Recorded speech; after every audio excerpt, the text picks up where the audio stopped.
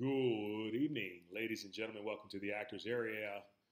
All performers, actors, and actresses, hope all is fantastic. Hope you are doing well, and hope this new year is treating you fantastic. So, with that being said, a few things to get into today. I want to commend Ricky Gervais for what he did last night. You know, I think what tends to happen is sometimes,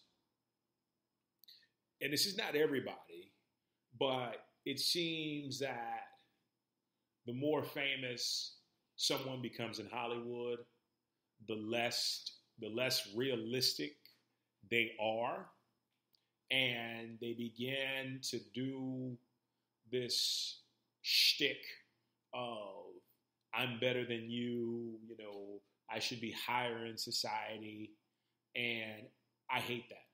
I'm just going to be honest with you. I absolutely hate it. And the reason I hate it is because you're a human being just like me, just like Joe Blow, just like the homeless Indian guy in Bengali. You don't need to treat me any different, like you're better than me. And there's a lot of that in Hollywood, and it's not everybody, right? But I feel like when people reach a certain status in fame, they begin to think that they're so much better and that they're gods and that they can treat people a certain kind of way. And the reason I love what he did at the Golden Globes, his monologue, if you hadn't seen it yet, still trending on Twitter, he just put them in their place. And I think what's awesome about that is, he was so honest about it. Most people would be fearful of career suicide, of doing something like that. And I mean, he not only did that to Hollywood's so-called finest or elite, he did that to like companies like Apple and like Amazon, who basically are, cooking food for the homeless with one hand and then pissing in it with the other hand, and like just having so much done in the realm of deception. It's crazy to think about that, but that's kind of the world that we face when we really dive into what's going on from a political and social standpoint. But I mean, I just applaud Ricky Gervais for what he did last night, because that was so important. And to have the balls, I'm telling you, to do that made it even more phenomenal. Now, I've always said, if somebody tells the truth and you don't like it, that means that you're not accepting it for what it is. Like everybody that's clapping and laughing and like accepting it, they understand that it's the truth. It's the truth of the matter. And that leads me into today's topic. And so basically coming down to acting as if this was your last year. And so what's interesting is death has been on my mind all day long, right? And the most amazing thing is it's not death like I'm fearing I'm going to die or like somebody's coming to kill me. No, it's death in the realization that my life all of a sudden has an extreme sense of urgency to live my life in the way that I really want to and to do the things that I really want to. And that comes with knowing that not every day is guaranteed. Yes, I might live another 50 or 60 years, but then again, I might not. So either way, it's not up to me. It's up to life to decide that. But at the same time, I'm going to take the greatest advantage and embrace the life that I'm given every single day as a person, as an actor, as a husband, as a teacher, as anything. I'm going to embrace it, and I'm going to embrace it with everything that I got. And so that leads me to today's topic, which, for some people, it's hard to think about, but for others, and it's probably a few, there's truth to it, right? How many times, and I'm speaking to myself in general, how many times have we said, you know what, I'll get back on track later on. I'll get back on track at a later date. I'll make sure that I do what I need to do when I get back with it, when at a better time. There's no perfect time, right? There's no perfect time to do anything. If something presents itself and it's in alignment with what you want to do, you should do it. Say yes. My wife and I, our biggest realization, our biggest intention of this year is to say yes to life. And 6 days in, it's absolutely amazing to think what life will do for you when you begin to say yes, right? Absolutely amazing. You say yes to life. Life says, okay, let's do this, right? Because you're no longer waiting for a better time. You're no longer sitting back saying, you know what, I'll do it tomorrow. Well, what happens? I've known a few of my friends who went to bed and didn't wake up. I'm not saying that's going to happen to you, but the idea that it could possibly happen should make you live your life to the fullest. You know, I got into this podcast business. I did a podcast earlier on the NFL being rigged, you know, and there was a part of me for a small second, the small part of me that says, you know what, I probably shouldn't do this. And then the part of me that says, you know what, I got one life to live. I got to live it day to day, moment to moment. I'm going to do it because it's the truth, right? And you take that same idea and you put it into your acting. What do I really want to do as an actor? What do I really want to experience as an actor? And I'm talking about what I really feel like I want and what you really feel like you want. And that's not thinking what you have to do, right? Because, okay, for example, you could be thinking that I really want to be in this big ass movie that's, you know, shown around the world and I go on a press tour and everything else. When in actuality, you may be only doing that for approval. What you really need is to do an independent film or community theater to really not either kindle or rekindle the love that you have for this that brings you so much joy. You know, sometimes we get so caught up in our minds that we think we need something because other people are in our ears about what we need to do, when in actuality you can get greater joy from doing a student film than you would being on some big production. So the most important thing is just getting all the BS out of the way, all the noise, rather. I call it the emotional noise because sometimes, you know, like me, I've had rejection complexes, wanting approval, wanting people to like me and to love me. So I started doing stuff that I thought would do that. And the universe basically put up a wall and said, you know what, you can't go any further because you're doing it for all the wrong reasons, right? So I stripped away all that stuff. And I'm like, you know what? I'm ready to do it for the right reasons. And I can be excited being an extra. Before, I was so embarrassed to be an extra because I thought of what people would say about me. But now I'm like, you know what? Hell yeah. If I get an opportunity to be on set, I love being on set. I'll be an extra, you know, and then I can turn around and be the lead the next week or supporting or principal, whatever it is.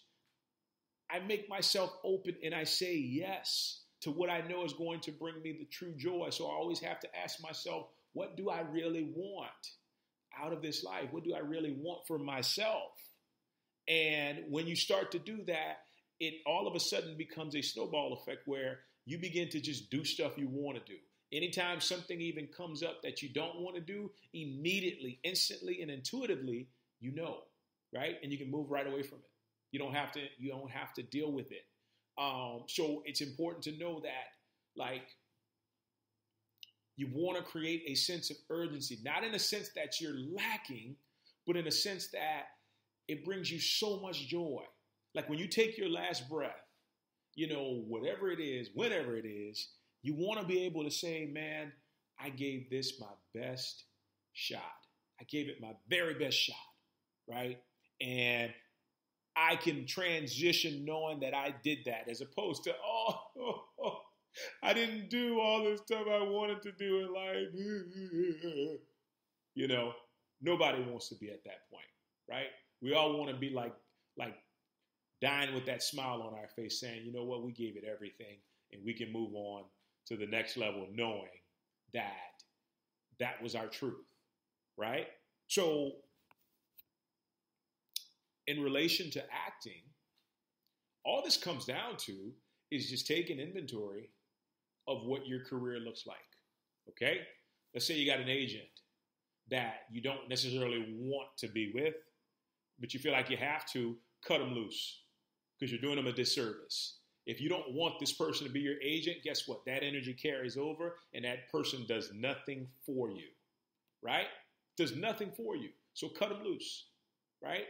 So then you can find somebody who you want to be your agent, who wants to be your agent, and then that energy produces, okay? Let's say acting class. You're taking an acting class, you're working with a certain coach, and you feel like you have to be with that coach or you have to take that class. Newsflash, you don't have to do anything. You've got to want to do it. You got to want to work with this teacher. If you're not getting excited to go to this class, you're in the wrong class or you don't need to be in class at all, right? Find out where the feeling of desire is, okay? And then understand, you know what? This could be my last day to do this. That amplifies it. And that moves you into action knowing that there's never any time to waste. You know, that's our biggest issue as human beings is we always think that there's time to waste. And you see people wasting their lives for 60 or 70 years only to look back and wish that they could do it differently. There's no time to waste. You should always, even if it's sitting on the couch watching a TV show, if that's what you feel like you want to be doing, you are a success, right? Why? Because you want to be there. You're not doing it by default, okay? You're not doing it by default. When you want to do something, I promise you, and you can take this to the bank, it's always going to work out in your favor. And the same goes for acting. When you want to do this, right? Just ask yourself, even if it doesn't come right away, what do I really want for myself in acting? What do I really, really, really want? Like, what would make me happy? And like I said, move past thinking about what everybody else wants, right? And really get down to the core of what you want. And that could be something as simple as, I just want to be on set. So you may be led to go and work a production job and all of a sudden fall in love with something in production that was just waiting for you to recognize it. I've got a really good friend who I've known for quite some time, who moved to LA, wanted to act, but really kind of found out that acting was more about what it would do as far as how other people viewed her and less about what she wanted to do for herself, right? So when she finally decided to shift in what she wanted to do for herself, she found another job in production. I think she became like a puppeteer, and she's doing so well as a puppeteer. And you see her posting photos, and she's smiling, she's having a good time, she's creating, and she loves it, right? She loves it, and that's the key that was present with puppeteering that wasn't present in acting. You know, now I'm not saying you have to get out of acting, but you've got to find out that narrow groove, what it is that's bringing you electricity, what it is that's bringing you joy, what is it that's bringing you desire. You're popping out of bed every day, if you're blessed with life, you know, to go after it. And when you discover that, you're going to succeed without question, because there is nothing, the universe will allow nothing to get in your way when that feeling is resonant with authenticity. There's nothing that's going to get in your way. Paulo Coelho said, when you want something, the universe conspires with everything else to bring it to you. And that's the honest truth. If something is not unfolding, it means, guess what? The desire for it is not there. You may have to shift. You may have to clear some things out. But once the desire is there for it, it's going to open up for you. You could be listening to this and in 6, 7, 8 months' time, you've already booked like 20 different roles, right? You're on a Netflix hit or something like that. Like, that's how easy it is. But find the desire, and you know what? As the title states, live like it's your last year of acting. Live like it's your last day of acting, right? Desire to leave it all out on the field, all out on set, And then if you get another day tomorrow, wake up, yes, celebrate it. I get another chance to go after this again. I'm on fire and I want to live it to the fullest, right? I want to take advantage of it. I want to contact that director. I want to like go to this meetup. I want to go to this improv class, whatever it is. Follow the desire. And when you follow the desire, once again, the joy is unspeakable. The joy is immense, right? Absolutely immense, immeasurable. And you find that you gain so much freedom out of that and so much peace, so much joy that you never want to live any other way than that, right? So think about it. If you were to die at the end of this year, 6 months, whatever it is, we don't need to get up in specifics, but let's say you just had a year.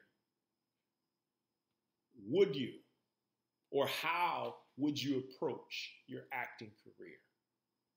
How would you go about that? And wait to see what comes in, because it'll surprise you. And move from a place of joy, not from a place of fear, right? Like, be very objective with this, because I don't want to send you into a spiraling like tizzy thinking that you're going to die or something like that. But at the same time, I don't know. We don't know. You don't know. Nobody knows. But you can take advantage of that and leave it all out there, right? A movie I want to leave with you that you should definitely check out before when you get some time. It's called Last Holiday. It wasn't really a big hit at the box office, but it stars Queen Latifah and LL Cool J. And this movie is so amazing because Queen Latifah, if you hadn't seen it, she plays this woman who is basically living out a meander existence at this Macy's type department store in New Orleans. And she has big dreams. She even creates like a vision board or vision book, but she's afraid to go after it. So she goes to the doctor and she gets this diagnosis that is faulty. It's a misdiagnosis meant for somebody else, but not for her. The machine winds up being broken, but then the doctor tells her you only have 3 months to live. Well, she gets 3 months to live, and all of a sudden she is doing everything she ever wanted to do. She's cashing out bonds. She's cashing out her savings. She's, she flew to Russia. She's eating all the most amazing foods. Like, she's working with the best chef, and she's stopping at nothing, all because someone told her she had 3 months to live, right? So she's living this most amazing life, carefree, speaking her mind, being authentic to herself, and then she finds out she's not dying. She finds out that the diagnosis was wrong because the machine was malfunctioning. But now she can never go back to how life was before because she realized what it means to just live and live full out, right?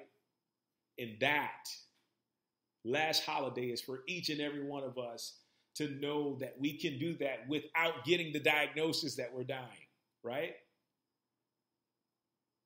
We can do that without the diagnosis and really step in to our truth and really step into what we want out of this thing called acting. Guys, as always, it's been a pleasure. Thank you so much for joining me. Take care. We'll talk soon.